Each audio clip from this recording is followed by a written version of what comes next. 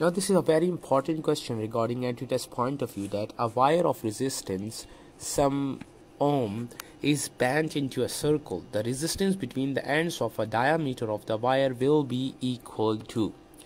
This type of question usually come in NMDCAT, GIK, ETEA, MCAT, ECAT. So you must have a concept that how to solve these type of questions. Let me make this tutorial in Urdu. For example, मेरे पास एक wire है जिसकी resistance मैं ले रहा हूँ R ohm, where R is any integral.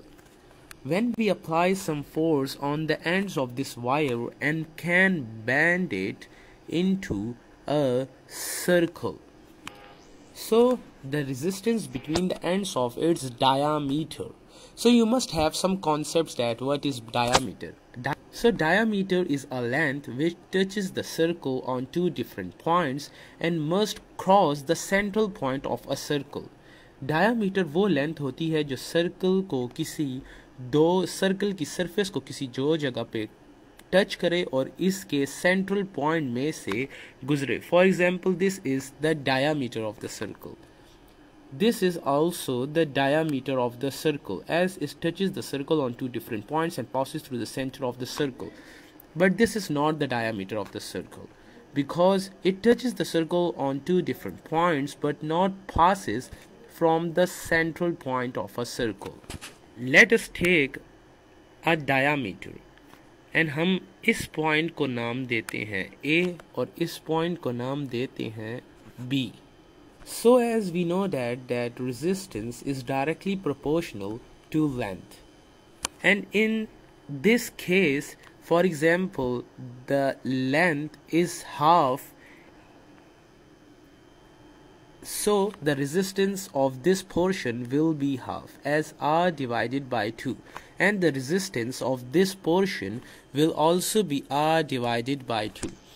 So let us draw in a figure that we usually represent is. For example, we have this point A and we have here a point B, and we have here two resistance as this resistance as R divided by 2, and here we have a resistance as R divided by 2, and we connect them like this.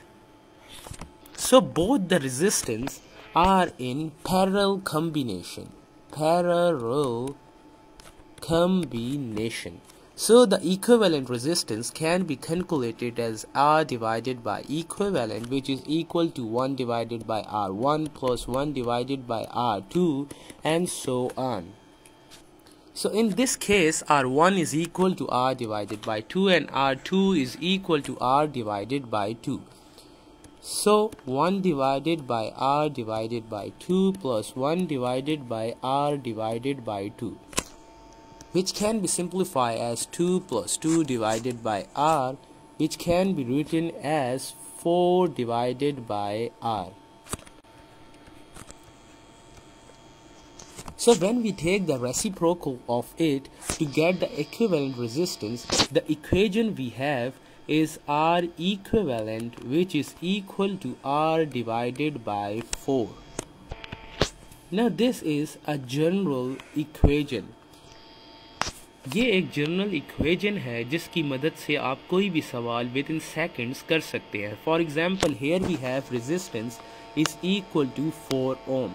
So put this 4 here in the equation. We get as R equivalent, which is equal to 4 divided by 4, and we get an answer 1 ohm.